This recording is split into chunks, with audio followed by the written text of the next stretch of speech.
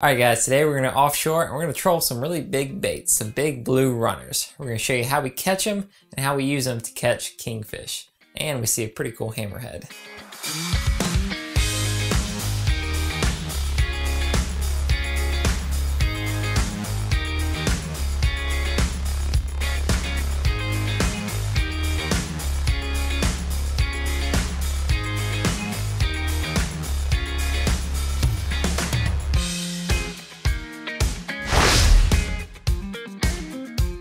Well guys, another day on the water.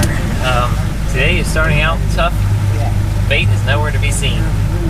Driving all the way down to the pier looking for it. A lot of guys are looking for it. Don't see anything yet.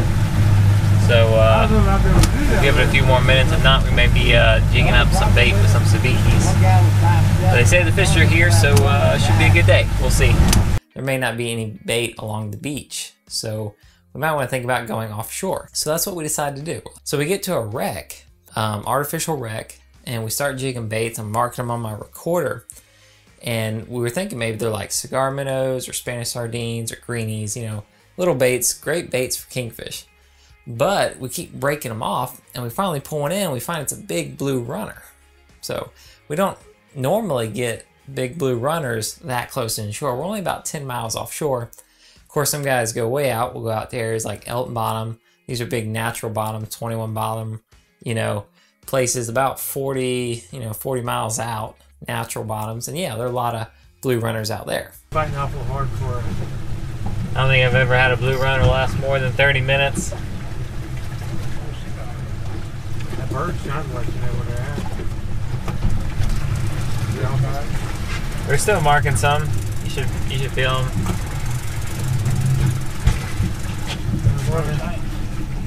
There we go. Another blue runner. I'll take them. Now, when jigging up blue runners, the typical sabikis that we use are too small. We typically use like a number 8 sabiki. Great for cigar minnows, but for blue runners, they're just too small. They'll break off, and you can't get a very good hook set. So you're gonna need these bigger sabiki rigs. I got the size right here. I'll put links in the description for, you know, the sizes and things like that. But it's a much bigger hook. Rather than having 6 or 8 branch hooks coming off, typically only has 4. Some might have 6, but 4 is good. You don't really want much more than 4, because if you get 4 blue runners on your line, it's gonna be hard to pull in. Look. What? Well, I got 2 hooks now. Go ahead and drop it. Starting to mark them. What do you think stretching this off? Could be Spanish or something. Sometimes the blue runners are so strong that they break it. We got some between 25 and 50 now. Pretty good bait school. Now also, when catching blue runners on sabiki, you want a stronger rod and reel setup. You know, a light spinner, which is great for cigar minnows, is not good for big blue runners. It'll work you too much. So we were just using some of our Kingfish reels, like TLDs. Those work good. If you got bottom reels, you know, 4/0, it's a little old school, but those work good, or maybe newer ones like pin fathoms or whatever you're using, you know, some heavier braided line, those work great. Put a weight on it, send it down, jig it up. Once you feel some hits, kind of hold it and work it. Usually a couple more grab on and then crank them on in. From there, just put them in your live well and you're good to go. Now, blue runners are a pretty big bait. They're much bigger than cigar minnows or pogies or things like that. I guess the downside is you're not gonna catch maybe as many little fish, which to me is not really a downside. You know, if you say, hey, you can have this bait, but you're only gonna catch big fish. I'm like, okay, I love big fish, you know? Don't we all love big fish? So that's the cool thing about blue runners. They're very strong, they're very hardy. They live well in the live well. You can troll them all day, and you're probably not gonna catch as many little fish. You're probably gonna catch really good quality fish. Maybe if you're trolling, you might have to bump the RPMs up a little, or like, you know, we typically use 2 sea anchors. Maybe you only need 1 sea anchor, because that lets you go a little faster. If you go too slow, you know, those bottom baits on the downrigger can swim up to your downrigger and get tangled. Or, you know, you might see your baits up top and all of a sudden they start swimming in front of you. It's not good. So just watch your speed, watch your drag settings, and be ready to catch a fish. you like to have those out at the ledge?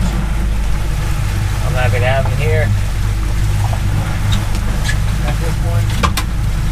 At any point, I'll take a blue runner any day for or a bluefish any day for a kingfish, you know. Okay, go ahead.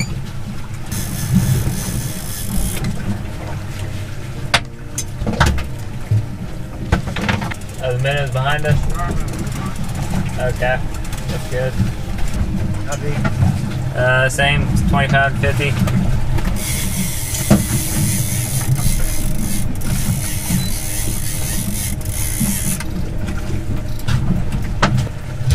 This is good. There we go. Got a multi-set. Oh, there you go. Bring one in there.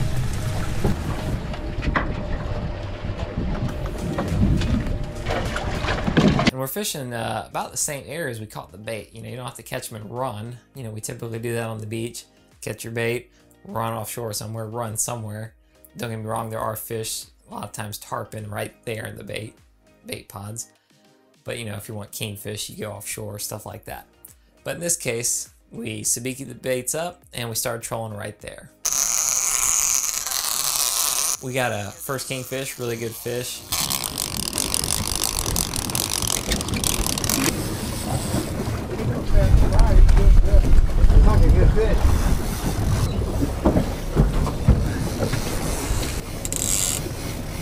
We just got those two out.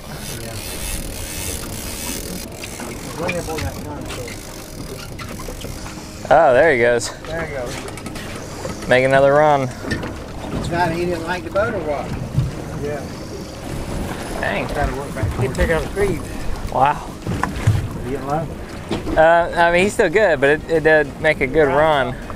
You want to reel that one in there, you think, or what? Yeah, just over. There we go, I'm good. You like that spot on it. I just pick up Cobia. Okay, I think I can, yeah, see There he is. a little color, but I can't tell. He's kind of towards the back. You might want to. Pretty barracuda. I think it's a king.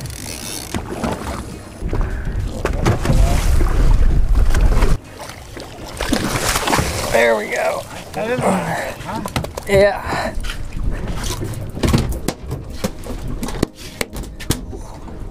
A good, decent sized kingfish, pretty strong.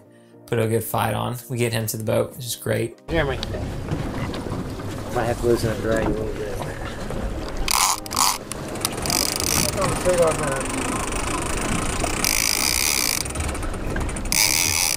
Might be a.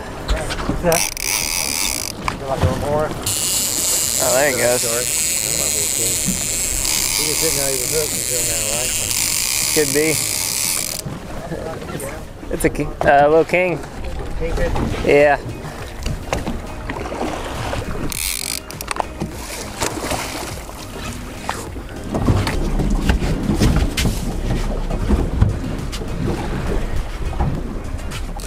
What was it? Something, I don't know, it seemed good nuts, and then you see it splash, and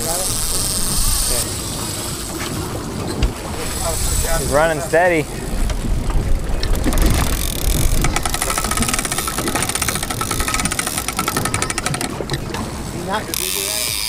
He was up top, I saw him kind of chasing it, and then the bait took off, and he splashed it pretty good, yeah. He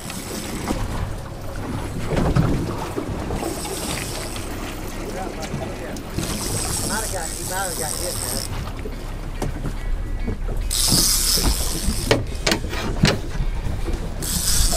Is that a sailfish? What is that? Oh, it's in a beak. Is it a sailfish? Well, it was chasing him at the top, whatever it was. Hi, John. Where you at? He's straight to your left. Okay. I mean, I see a little color. I can't tell what it is. Out of gear. He's coming in the wrong way, John.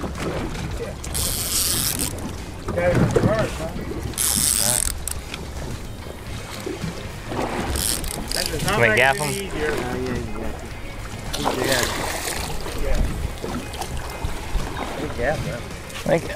Oh man, that line's all wrapped around him, through his mouth, hooked on the tail. We ended up catching 3 kingfish, a lot of fun, really cool. Put up a good fight. It was nice for me getting to practice with blue runners. Most guys only use them when they go way out or if they're tournament fishing. You know, big truck will bring them up, sell them for like 10 or 12 bucks a piece. Good business, I guess. But they're great for tournament baits, and it's good to practice with them. And just trawl them out here because you'll get some good practice. Big fish catch big bait, right? Okay. So far we're 2-1 on blue runners. Another cool thing was we had this hammerhead come into our spread.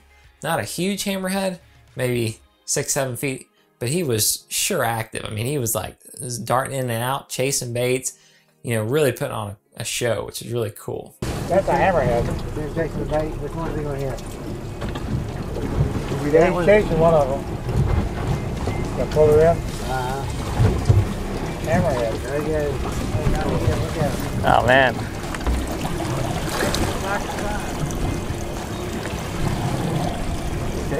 Dang. What's he doing? It was a fun day. Got to fish with blue runners, catch some kingfish, see a hammerhead, and just have a good time on the water. Hope this helps you guys out. If you guys got any questions about, you know, jigging up blue runners, what sabiki rig to use, what rod, anything like that, check the link or check the description for links, or just comment on our video, and you know, we'll help you out as best we can. Thanks again for watching, and we'll see you on the next video. Don't forget to like and subscribe.